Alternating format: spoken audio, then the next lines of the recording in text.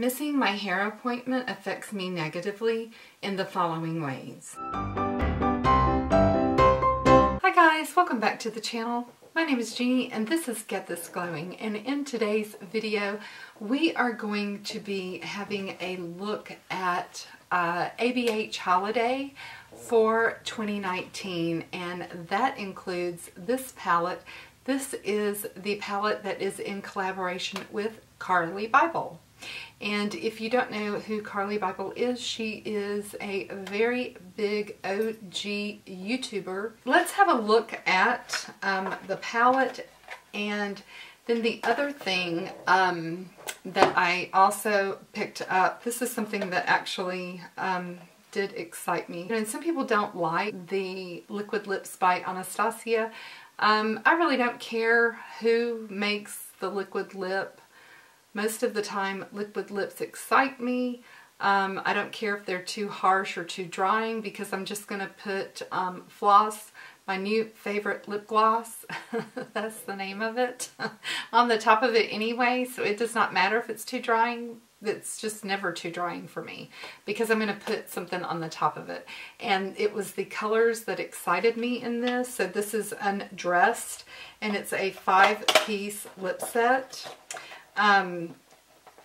I love a good nude lip set, and this one really did excite me. So let's go ahead and swatch and do a try on of this. It comes, like I said, with 5 pieces. So liquid lipsticks, the shades are Sand, On Mute, Peachy, Beaming, and the lip gloss is called Summer Vibes. This is very metallic, and this is, yes, the lip gloss Summer Vibes. So here's what that shade looks like. It's just very, very light pinky nude, very, very metallic. This is your shade On Mute. Ooh, pretty. So this is a kind of a dusty rose mauve shade right here. This one is Sand. So this one is a light, more of a pink shade. And this does look, both of those look to be more matte in color. This one has more of a metallic, and it is called, this one is your Beaming shade. Yeah, it has more of a high shine, kind of a metallic shade. And this one is your Peachy.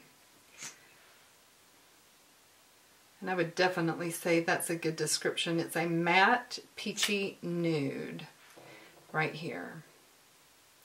So let me just wipe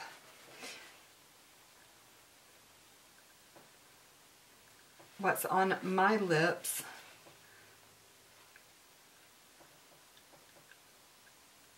Which is an Alamar liquid lip.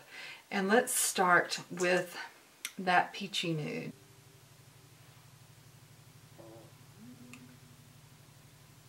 So very light, and this is the one that is in the shade Peachy.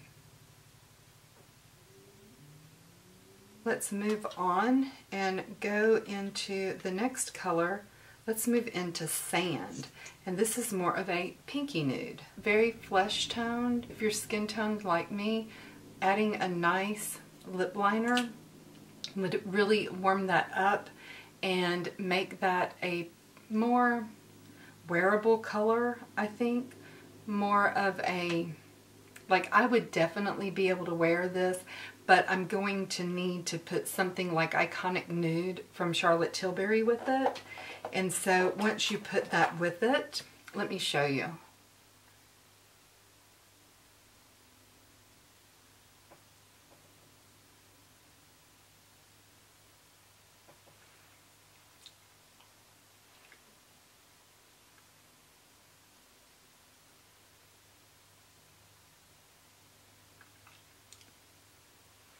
think once you add a little bit of Iconic Nude, that kind of deepens it up. And putting that underneath it, or Strip Down by MAC, can make it a little bit more doable. Let's try this one called On Mute.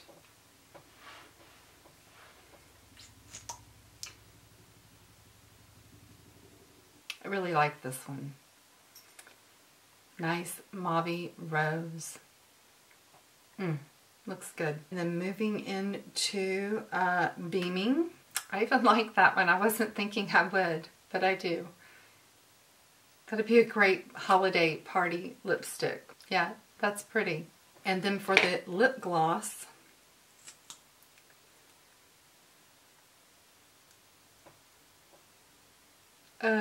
this one smells so good. And I even like that one.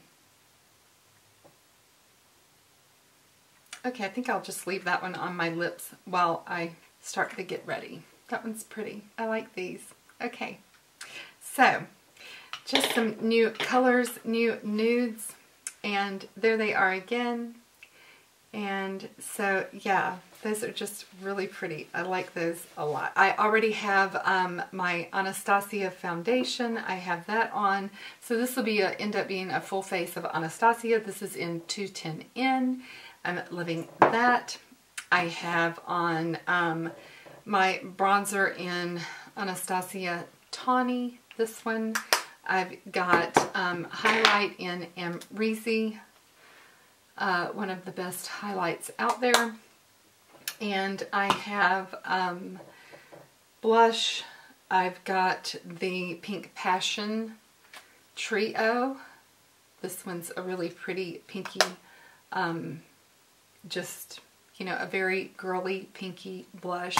Since we are going to be having a look at the CarliBybel palette, and if you know anything about Carli Bybel, everything that she does is a very girly, pinky, roses. Carli is a very girly girl. So the palette is in the traditional Anastasia style, which it looks like this. And this palette did not really speak to me that much when I looked at it. This, honestly, I don't know what's going on with Anastasia. Let's stop and let's talk about this for a minute. What is going on with Anastasia? Do you guys feel that way? ABH used to, you know, release, you know, normal, maybe one palette a quarter, you know, spring, fall, summer, winter, you know, basically on a normal schedule. And you were excited for them to release something. They were a collector brand. You wanted your collection to grow. You felt like you could keep up with things. And quite honestly, you were ready when they released. You were excited, you waited for it, you wondered about it, and it was fun. It was a fun release. It was a hyped release. It was something that you were ready for. And I would say that that was true up to the point of the Riviera palette. And maybe even to the point of the Alyssa Edwards palette. Alyssa Edwards palette was released a little bit sooner. Like, I would have expected that to be released maybe in July. Maybe July. So I think it was released around May or June. So it was a little bit earlier than what I was anticipating. But, you know, okay, you know, I don't know, like, what is going on with ABH? I don't know. But it's not normal for what has been going on in the past. I don't get it. I don't personally, yeah, like, this does not look like Christmas to me. It looks like spring. it is to me, and let's talk about this, because it is a toned down version of Norvina. Do you need this if you have this? Okay, there's a red in here. When I see this, I see, to me, Norvina. So, yeah. So if you have Norvina already, do you really need this? I don't know. To me, ABH is just releasing a lot. It's too much, too fast. So, yeah, I don't know. So, yeah, this is what, it just reminds me a lot of the Norvina palette. You know, there's a lot of grays in you know, bluish grays in the CarliBybel palette, and there's not in here, but there's just a lot, you know, there's purples, and maybe that's what I'm seeing. I don't know. I am just kind of over all of the new releases. How do you feel? I don't know. Comment below. It is available at Ulta if you're wanting to get your Ulta points on it. It's $45 at Ulta. So let's get in and do a look using this palette, and I am going to start with this shade right here called Bybel. And I'm just going to use a Luxie tapered blending brush, and I do have the Anastasia primer on my lids, and I'm just going in a stippling motion and just packing that color in my crease. I just find that sometimes that works better for me with my aging eyes, just to put it where I can feel. It's kind of a method of feeling my supraorbital bone, and that kind of helps me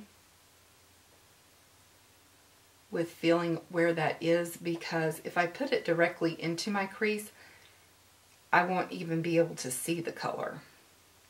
So I kind of want to feel where that supraorbital bone is.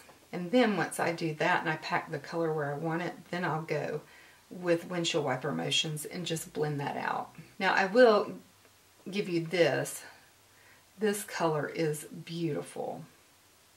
So once I swatched this in store, I wasn't exactly thrilled about the palette itself until I swatched it in stores, and then I was excited enough about the palette itself to want it enough to get it, if that makes any sense. I have to say that is a pretty color. I'm going to go into this color Stev right here, and I'm just going to darken up in the crease just a little bit because I have this cranberry color in my shirt.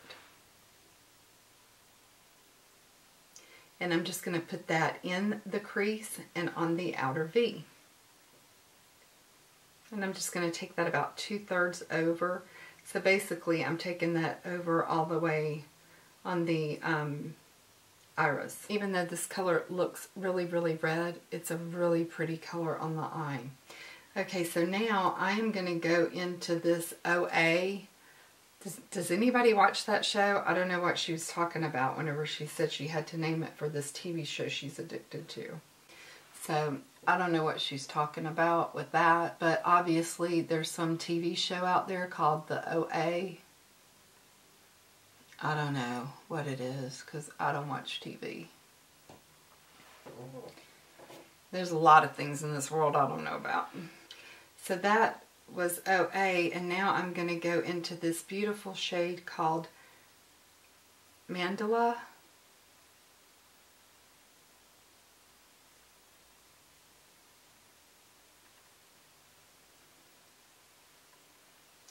And I'm going to put that over in my inner corner. I am just going to go into the OA again, and I'm putting that on the outer side while I put Mandala on the inner side. These are really pretty shades.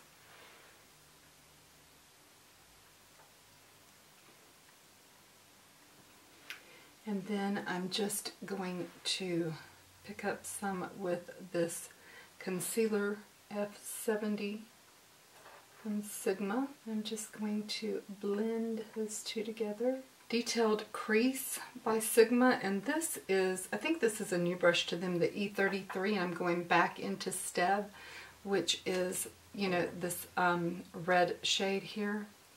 And I'm just going to put that right here on the outer edge. Then I'm going to take this small pencil brush, it's a Gosso 5, and I'm going to go into Bowie and put that along my lower lash line. I really like this shade. Beautiful brown shade. I'm going to go into Moo for my inner corner. A little bit of Jode just to see what that shade looks like right out here. That's pretty. Yeah, I like that look so far. Okay, so maybe let me put on a little bit of a liner. Man, this this chair makes a lot of noise. Okay, I'm going to use this M Cosmetics liquid liner. That's a good liquid liner. Let me put on some powder, and I've got the ABH powder right here. So we'll go ahead and do that. I'm not that big of a fan of the ABH powder, but since I'm doing a full face of ABH, I'll go ahead and use it. But I can tell you right now, if I wasn't doing a full face of ABH, you couldn't pay me to use this powder. That's how much I don't like it. And I will use the Anastasia DewySet because I love it.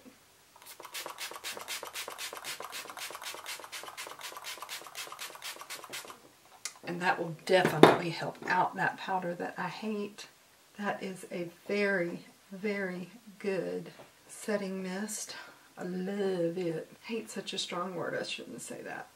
I just dislike that powder very much. It's not a very good powder to me. It makes me look so bad. So let's put on the darkest lippy.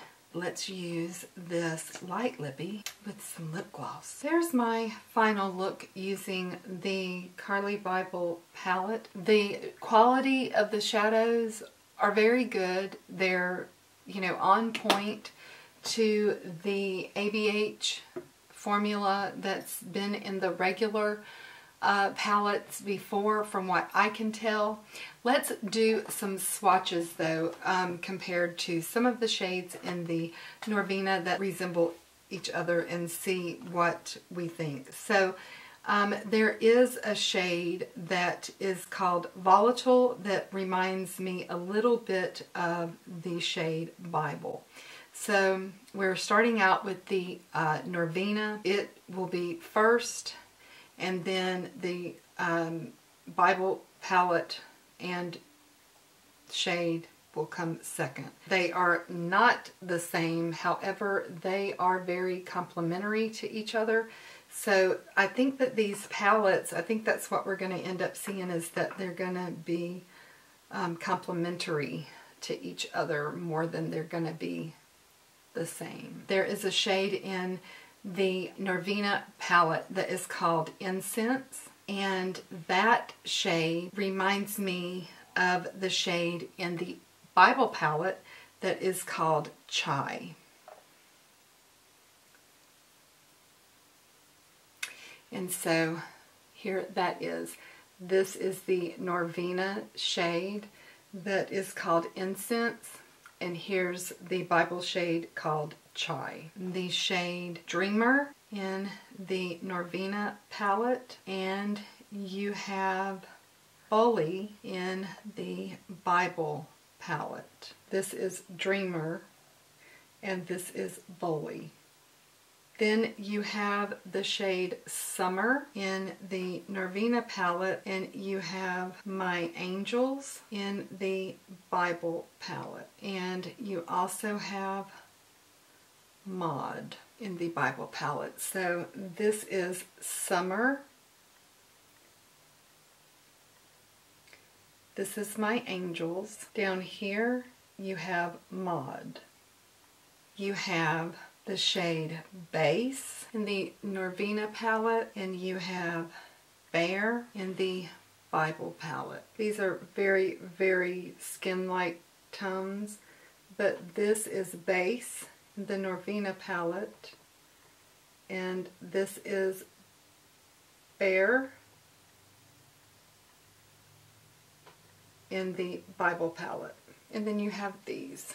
You have Rose Gold in the Norvina palette, and you have Aura in the Bybel palette. And so they look similar in the pan, but whenever you swatch them, they're not. So just so you know, even though whenever you go into the store and you see them sitting there, they do look, even in the store, they look very, very similar. They're really not as similar as you think once you get the swatches on. They're not that similar. So if that helps you in your decision or helps you make up your mind for or against of whether or not, you know, it sort of helped me whenever I was swatching some of them back and forth. I realized that when you look at it, it really looks very similar. When you actually go to swatching them, they are not as similar as they look. They are, however, very complementary, which was more appealing to me. It kind of put me over the line as to the fact that, yeah, I do feel like that maybe I do want to pick this up, because I feel like that it would help me whenever I'm making my looks. For my Norvina palette, it would kind of help broaden that palette and maybe help me make better transitioning looks. So, you know, it would make my Norvina palette more appealing to me and the Bybel palette more appealing to me. So that's why I went ahead and picked it up. So I hope that you enjoyed today's video. If you did, give me a big thumbs up. It really helps my channel. If you haven't subscribed to my channel, I would love to have you hit that subscribe button. While you're there, don't forget to hit the post notification bell. That way you'll be reminded each time that I post new videos to my channel. And I hope that today is finding you happy, healthy, and well. And I look forward to seeing you in my next video. But for now, smidges, guys. Bye-bye.